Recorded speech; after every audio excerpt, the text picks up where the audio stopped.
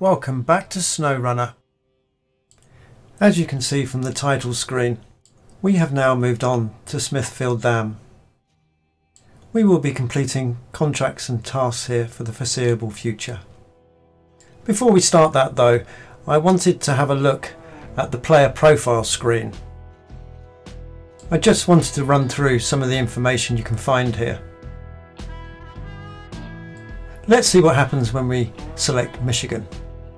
So this screen covers how many vehicles found, how many watchtowers opened up, how many upgrades you've found. It also shows you the missions finished, the number of vehicles you own, payments received and distance travelled. You can also find out how many experience points you've got. This is handy if you're chasing after a goal like I am. I'm trying to get to level 8. You can see how many experience points you need to get to that next level. The next page is contracts. Keeping Michigan selected, it shows you which contracts you've completed and which ones you still need to complete. But it also shows you what cargo you need for each mission that you haven't completed yet. This can really help with your planning. The next tab is tasks. Like the contracts tab, this shows you what you've completed and what you still need to complete. Both the contracts and task tabs cover the entirety of the Michigan region. This means that you can see the tasks and contracts for every map in Michigan. You can use this tab.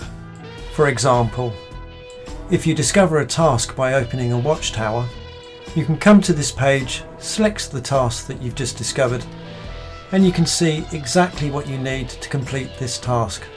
This can be a real time saver, as it saves you having to travel to the task, then go and collect the cargo, and then travel back to the same location again. It just helps stop the toing and froing. I do hope you found this helpful and that you've got a greater appreciation of the player profile page. On with the episode. Even though we find ourselves in Smithville Dam, I have to make another trip back to Black River. I've selected the winter stores contract. This has us delivering a maintenance trailer and some vehicle spare parts to the logistics base in Smithville Dam. So I've come back to Black River to collect the maintenance trailer. There's also a task ahead in Smithville Dam which involves fixing a bridge, for which I need some wooden planks. I'll collect those from the lumber mill, then move over to the drilling site to collect the maintenance trailer, and then head to the garage in Smithville Dam. I'm going to plan my route out on the map and then get going.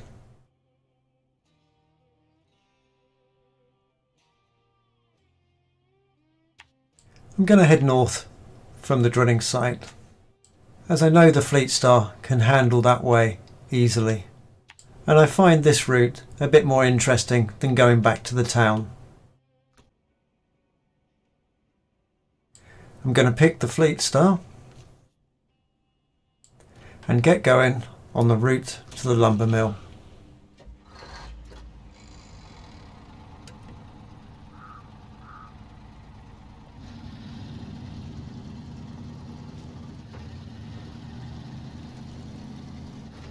As you've seen the routes many times, I'll cut here and we'll come back when we've loaded the wood on at the lumber mill.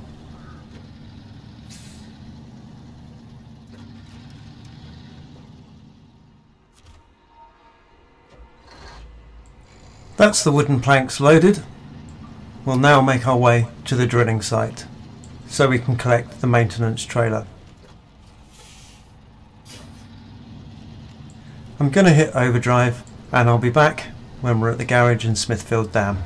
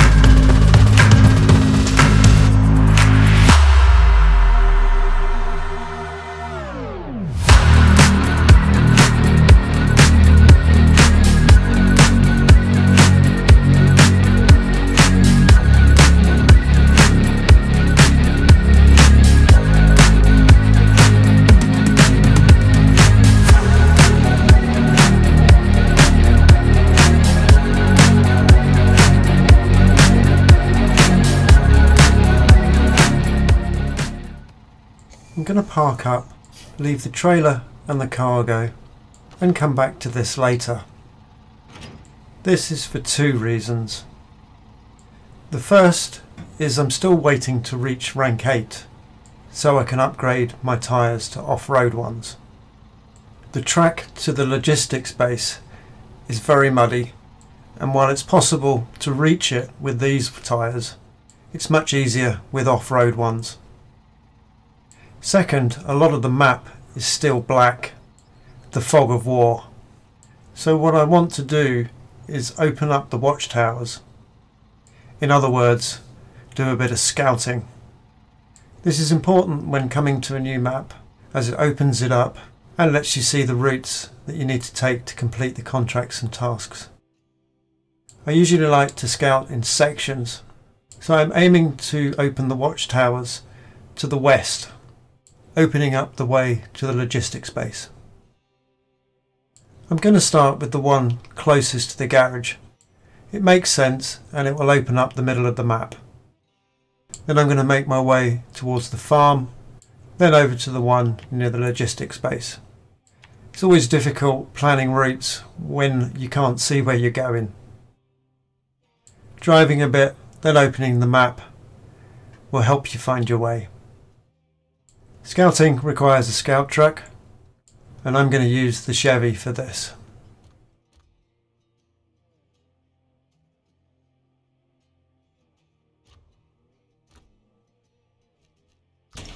We've got mud tyres and extra fuel on board, but what I find is handy, as we're going to be travelling some long distances, is loading up with a scout fuel trailer. This drastically increases our range and also saves us from the embarrassing situation of running out of fuel just before we reach a watchtower.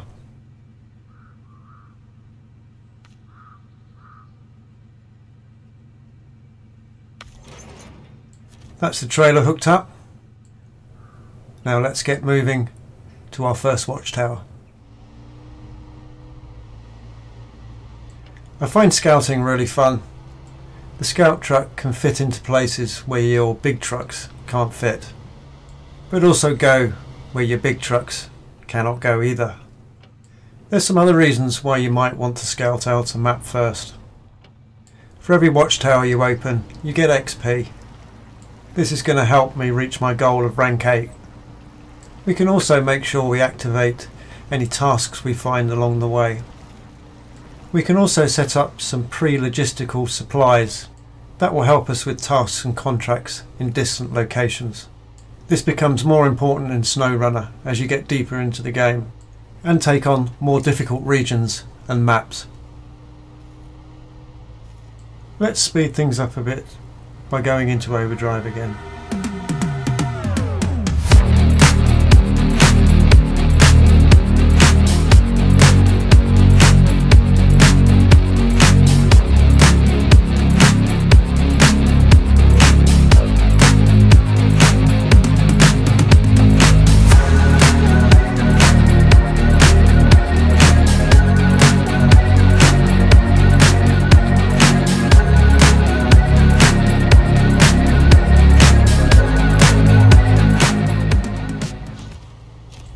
That's the first watchtower opened.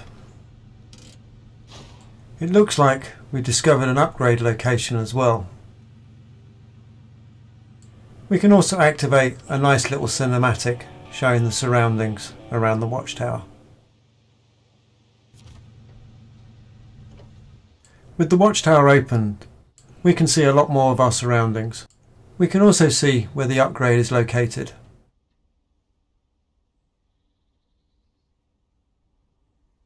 Opening the watchtowers also gives us some more tasks. I might as well grab the upgrades as I'm on a road of discovery. As always, I'll plan the route and then I'll hit overdrive. Yes, I'm still forgetting to take my handbrake off.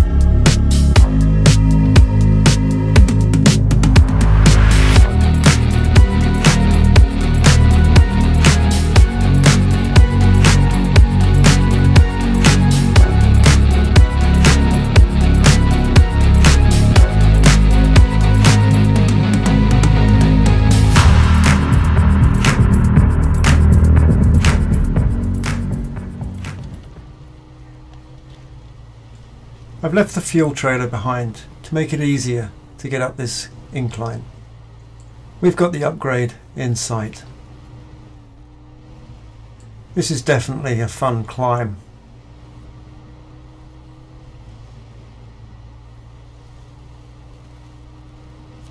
And we're there. Let's see what we've got. An upgraded engine. Looks like it's for the scout trucks. The list shows which models can use this engine. Thank you very much. Next, I'm going to head to the watchtower in the lower left corner of the screen. We'll go via the farm, which we've been to before. After that, we're going to have to kind of find our way there.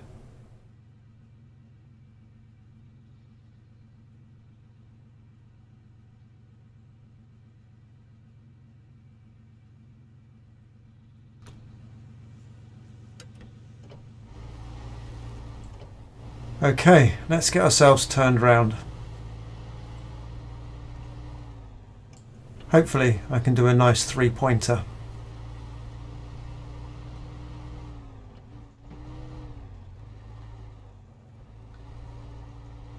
That wasn't too bad.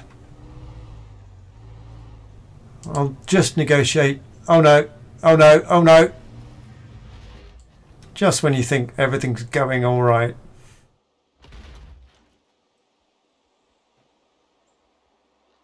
Okay, look for a suitable winch point. That'll do.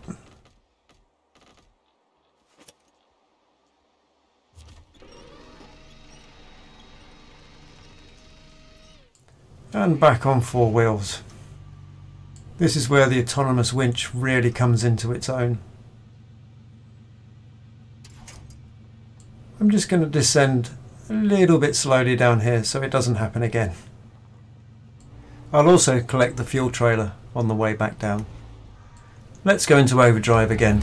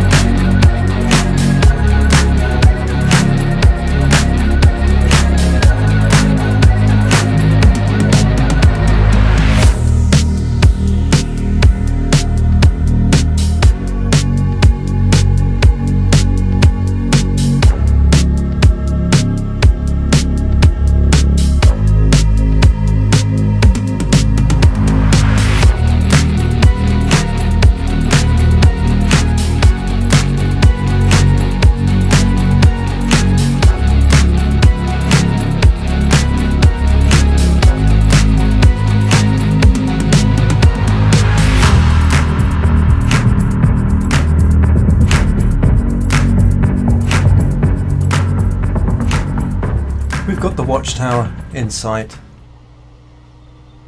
We'll need to take a cheeky right here.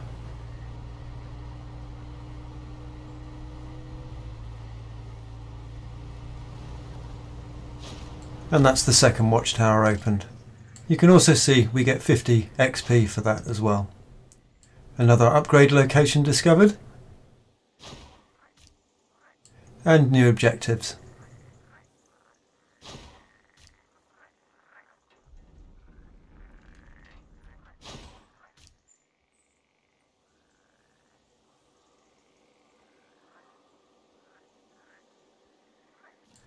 As you can see from the map, we now have some new tasks and an upgrade location. I'm going to take the lower path towards the next watchtower. On the way, I'll stop off at the drilling site as well. As you'll see, this track is okay for scouts, but it might be a tad dangerous for trucks. I forget to mark out a route before I start. I do rectify this later, but we can see the path all the way to the drilling site.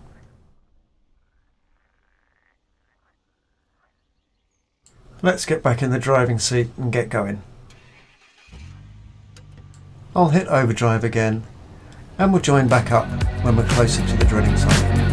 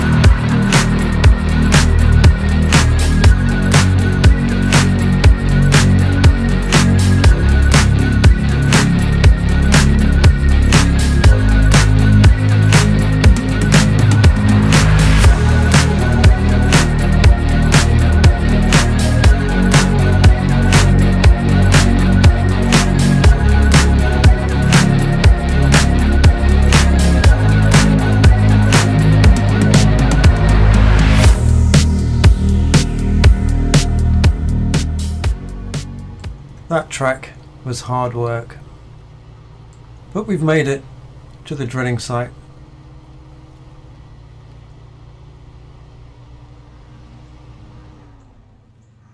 I'm going to detach the fuel trailer and leave it here so it can be used for future operations. I'll finish off by topping off the fuel tank. We've covered quite a lot of ground in this episode and it's beginning to get a little long. We'll tackle the third watchtower in the next episode. I do hope you've enjoyed this one and that it's helped you find your way around the map. Thanks for watching. Bye for now.